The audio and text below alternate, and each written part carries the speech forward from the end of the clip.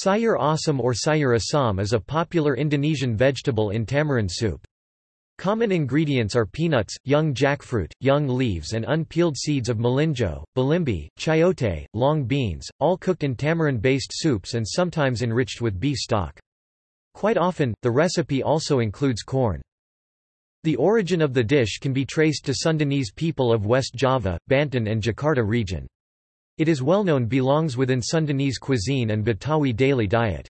Several variations exist including Sayur asem Jakarta, a version from the Betawi people of Jakarta, Sayur asem Kangkung, a version which includes water spinach, Sayur asem ikan asin includes salted fish, usually snakehead merle, and Sayur asem Kacang Merah consists of red beans and green beans in tamarind and beef stock.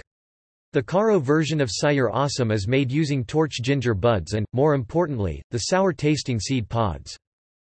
The sweet and sour flavor of this dish is considered refreshing and very compatible with fried or grilled dishes, including fish and lalapan, a kind of vegetable salad usually raw but can also be cooked, and is usually eaten with sambal terasi.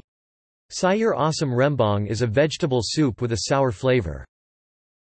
Sayur asem.